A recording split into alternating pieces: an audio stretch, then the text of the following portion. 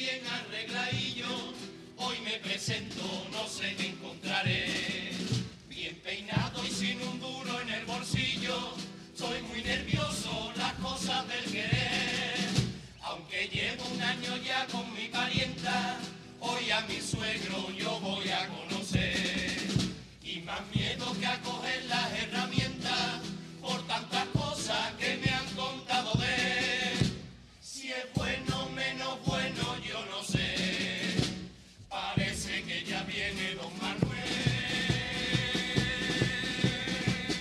Con mi hija, ¿qué quieres hacer? Formar una familia.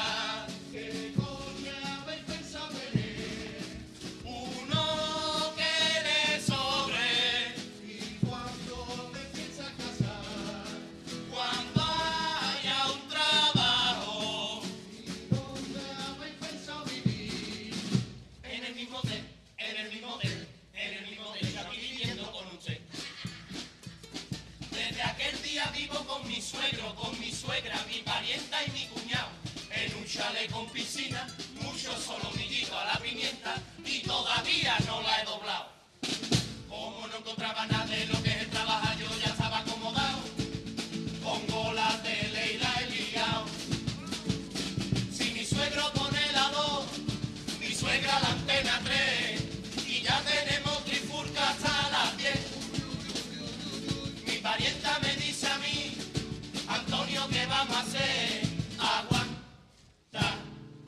Yo lo que diga don Manuel, me dicen que yo soy un pelota. Yo lo que diga don Manuel, parezco de la familia real. Yo lo que diga don Manuel, pero lo como todo de bellota. Yo lo que diga don Manuel, y los riñones sin estrenar. Yo lo que diga don Manuel. Yo lo que diga don Manuel. Yo lo que diga don Manuel. Yo lo que diga don Manuel.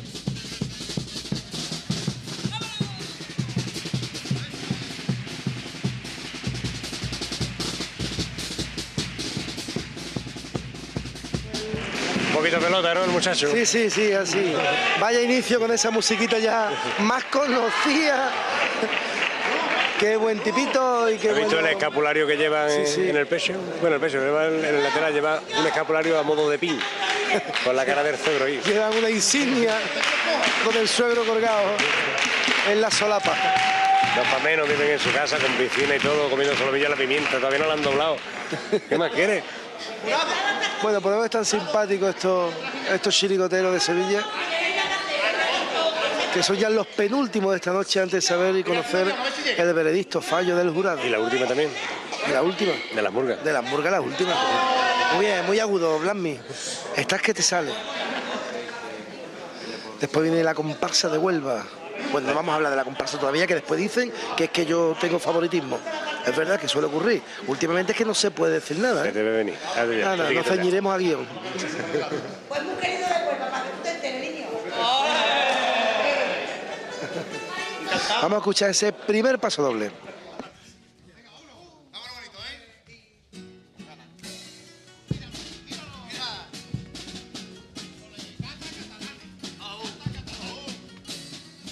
Cata catalanes, vaya por Dios. Cata catalanes, no me hagáis más reír. Cata catalanes, queréis ser nación. Cata catalanes, y no es así. Y tus gobernantes se divierten insultando a nuestra tierra, a nuestra tierra.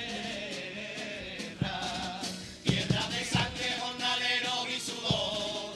Tierra de arte, de flamenco y de poeta. Les recuerdo que la vuestra no era nada y mi gente tuvo que coger el tren.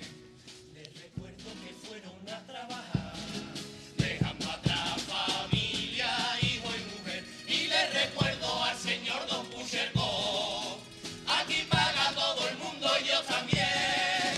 Les recuerdo que para hacer una autonomía, les recuerdo que si eres bien nacido hay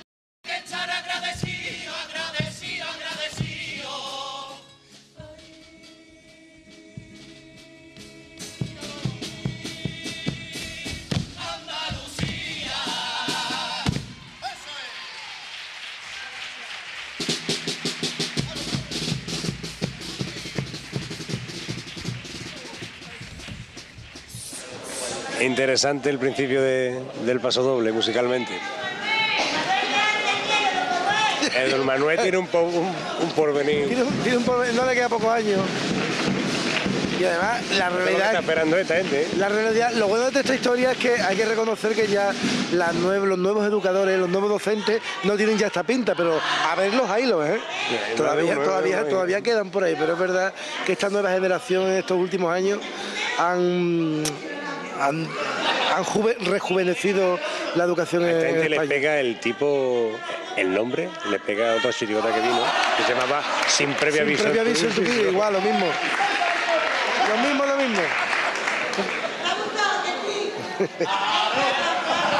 Ese peinadito, la verdad que me gusta cuando llevan los detalles, todo el grupo, sí, me gusta.